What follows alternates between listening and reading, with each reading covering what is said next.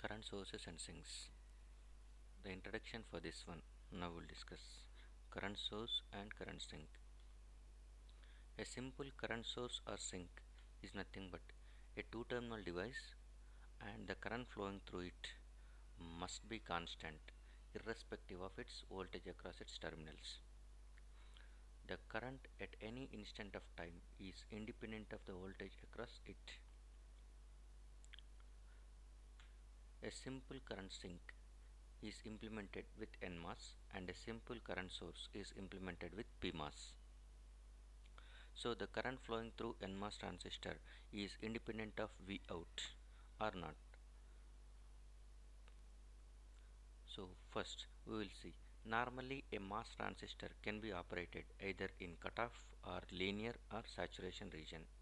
Under saturation region, even though the output voltage increases, the current flowing through is going to be constant.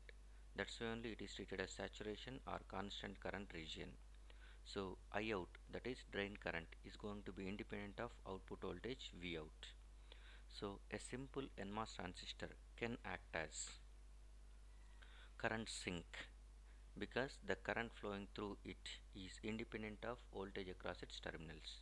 Look at these characteristics. These are output characteristics or drain characteristics of NMOS. Until the voltage is going to be VDS, Vout implies nothing but drain to source voltage of NMOS, until the voltage will become equal to VGG minus VT naught. The transistor will be in linear region, and whenever Vout is greater than VGG minus VT, at that time it will be coming into saturation region where the drain current becomes constant. Condition for saturation region is nothing but drain to source voltage must be greater than or equal to gate to source voltage minus threshold voltage. So Vout should be greater than or equal to VGG minus VT naught. VGG is nothing but gate voltage, Vout is nothing but drain voltage, VT is threshold voltage.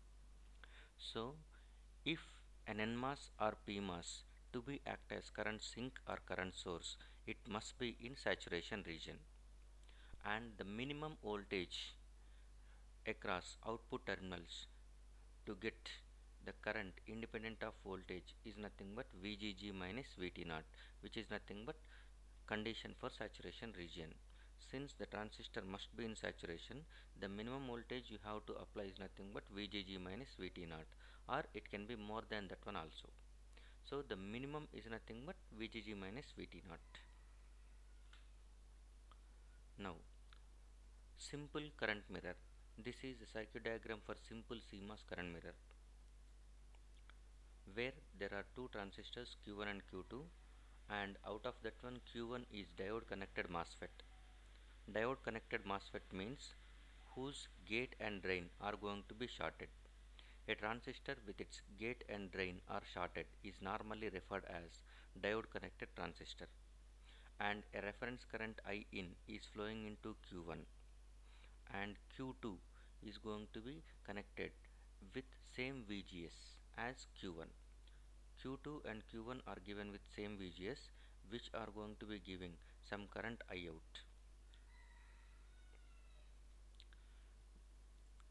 CMOS current mirror. The principle of the operation is, if gate source voltage of two identical transistors are equal, then the channel currents should be equal. Whenever you are going with two identical transistors, for that one, if you give same gate to source voltage, definitely we expect same currents in the drain. So the same principle here we are going to use. Q1 is saturated, that is drain and gate are shorted, so that Q1 is indeed in saturation, and which is going to be getting a current of I in, and the same voltage is given to Q2. Since it is identical, definitely it is also producing the same current as input. So I out is equal to I input if Q1 and Q2 are identical with same aspect ratio, that is W by L of second transistor is W by L of first transistor.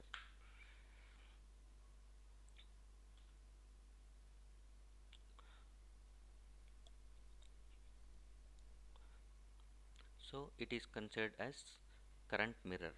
Output current is exact replica of input current. Not only this case, we can get output current as a multiple times of input current. That multiple may be greater than or may be less than 1 also. The same principle can be explained in other way also. How output current is equal to I reference. Okay, look at this one. If you are going with the first diagram on the left side, which is nothing but a simple M1 transistor whose gate and drain are going to be shorted, that makes M1 to operate in saturation, and current flowing through that one is nothing but I reference. Under saturation, we know that one drain current is always a function of VGS minus VT only. It doesn't depend on drain to source voltage. So simply I reference is a function of VGS. I reference is a function of VGS. So if you are going with VGS, you can write inverse function of I reference. We can write whenever I reference is function of VGS, we can write VGS as function of I reference. That's why in place of VGS for M1 it is given as F inverse of I reference. Now if this F inverse of I reference is given as input for M2, look at this second diagram. This point is now connected to the gate of M2. So now this is F inverse of I reference, which is nothing but VGS. I out is function of VGS. I out is function of function inverse of I reference. By that time function inverse get cancels. So what you will get is nothing but I out is equal to I reference. This is the second way of explanation. First one is for identical transistors, if they are having the same aspect ratio, if you give same gate to source voltage, they will be giving the same drain currents. That's why I out is equal to I reference. Second way is nothing but simply under saturation, drain current depends only on gate to source voltage, so that ID is function of gate to source voltage, or VGS is only function, VGS is inverse function of I reference. If this voltage is given as input for M2, by that time I out is function of VGS, that is I out is function of function inverse of I reference. Function inverse get cancels, so I out will become I reference. This is nothing but principle of CMOS current mirror. Simple CMOS current mirror.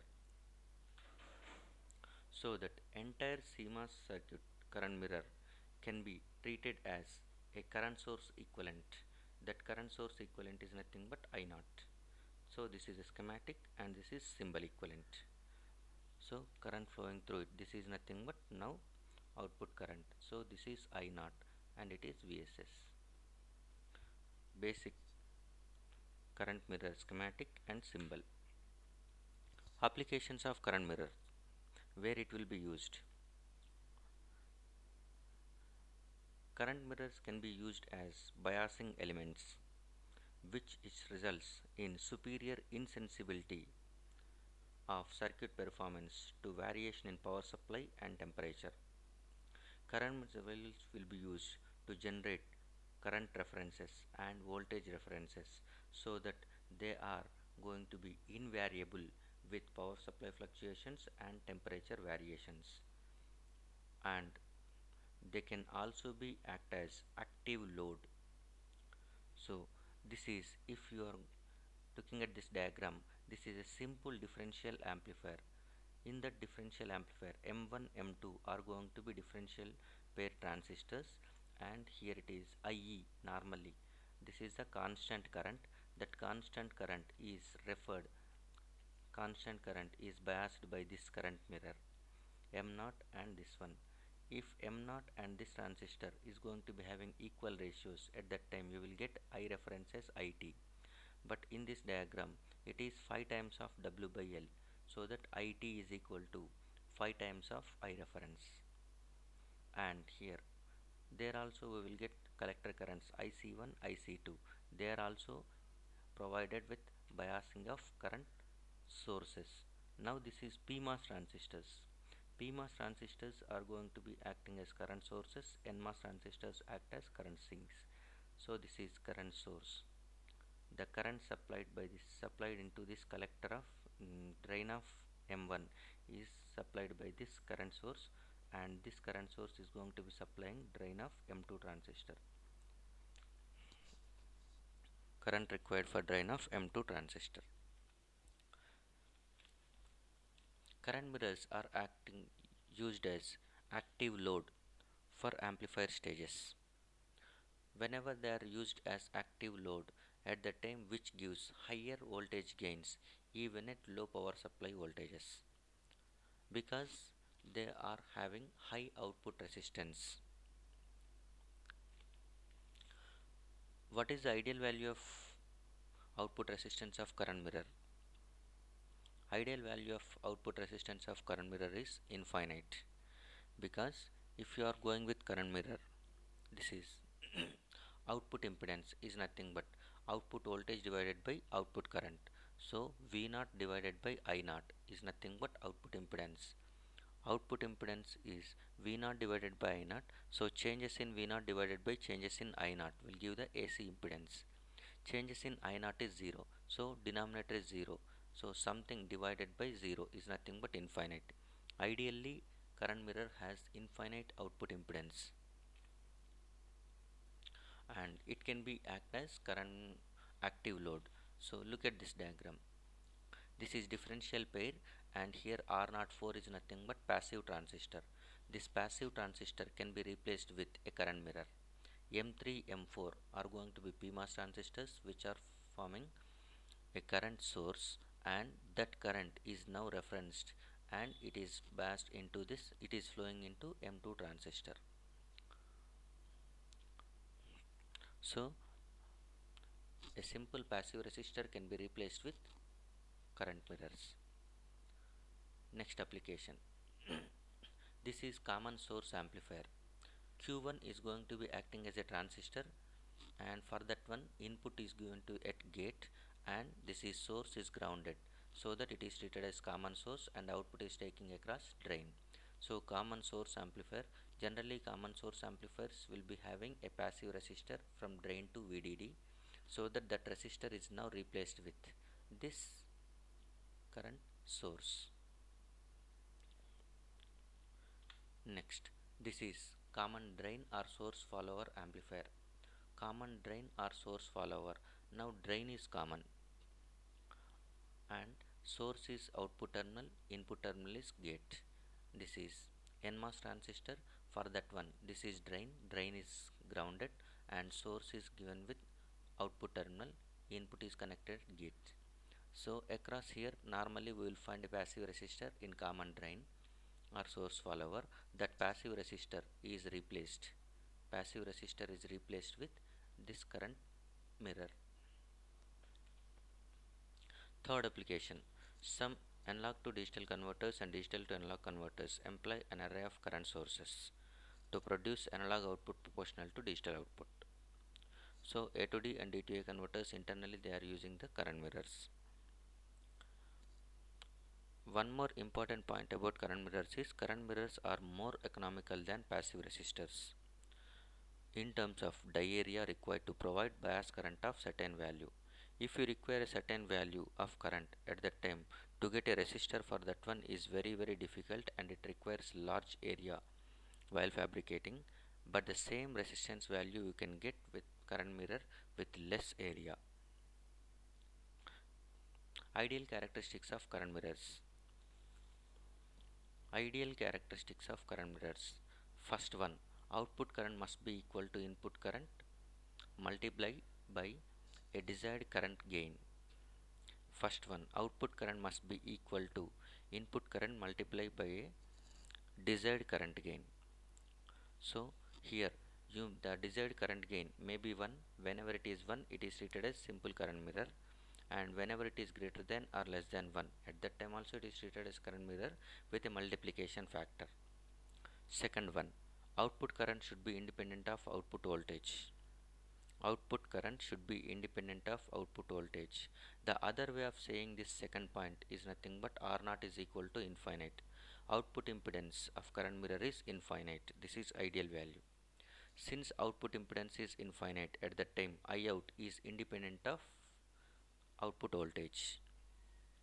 Third one, Gain of current mirror should be independent of input signal frequency. Gain of current mirror should be independent of input signal frequency. For the given input signal, how much current gain you are getting, that you must get even though the input signal frequency is 1 Hz, 10 Hz, 10 MHz or 1 GHz. So current mirror gain should be independent of input signal frequency. These are the ideal characteristics. Limitations of ideal current mirrors.